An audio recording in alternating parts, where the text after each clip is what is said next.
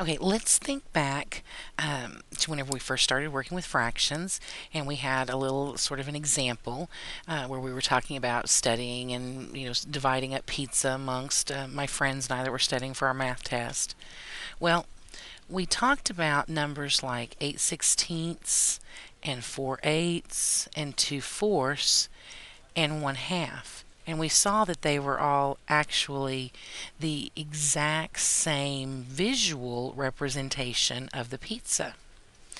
Well, let's remember how we did that. If we had 8/16, there was a way to write this in lowest terms so that we could see it was actually 1/2 of the pizza. Well, remember, in order to do that, we have to take and divide the numerator and the denominator by the exact same amount. So in this case, they have an 8 in common. So if we were to divide top and bottom by 8, 8 divided by 8 is 1, and 16 divided by 8 is 2. So we saw that that was 1/2. And we could have done that with any of those problems. For instance, the 4/8. 4 and 8 have a 4 in common, so we could have divided top and bottom by 4. 4 divided by 4 is 1, and 8 divided by 4 is 2. So even though these fractions looked different, they represented the exact same amount of that pizza visually. Okay, well now if we can go forwards, we should be able to go backwards. So what if we were presented with half of the number 1/2, half of a pizza, and I wanted to change it into 8/16? Well, whenever I went from 8/16 to 1/2, we divided by 8. So if I'm going to go the opposite direction, I need to do the opposite of dividing by 8, which would actually be to multiply by 8. So if I were to multiply 1 times 8, that would be 8. And if I were to multiply 2 times 8, that would be 16. So we could multiply top and bottom by the same number, and that does the opposite as dividing top and bottom by the same number.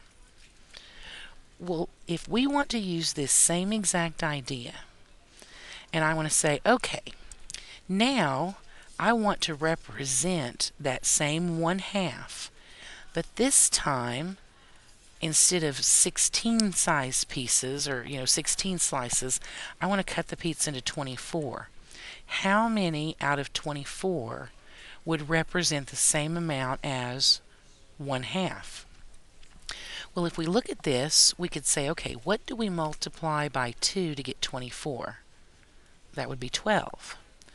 We have to do the exact same thing to the top to keep everything balanced. So 1 times 12 would be 12. Now, would 12 pieces out of 24 represent half of that pizza? Absolutely it would. We can multiply anything we want to a fraction, as long as we multiply the numerator and the denominator by the exact same thing. Now, why do you think it has to be exact?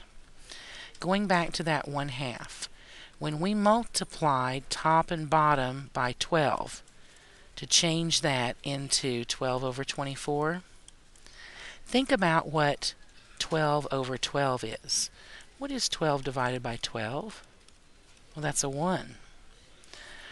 Earlier we multiplied by 8 on top and 8 on bottom. What is 8 divided by 8?